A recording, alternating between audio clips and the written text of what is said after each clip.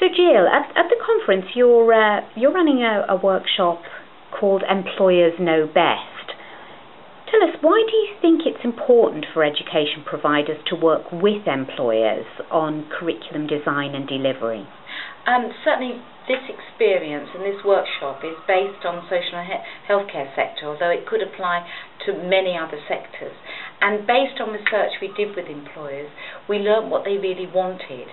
And what they wanted was very specialist, up-to-date skills, which is quite difficult, I think, for quite a lot of FE and also HE providers to do on their own.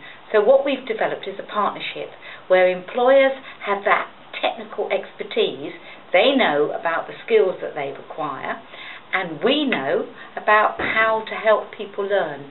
So by working together, I think we've developed products through curriculum development that really meet the need of certainly our local employers in health and social care.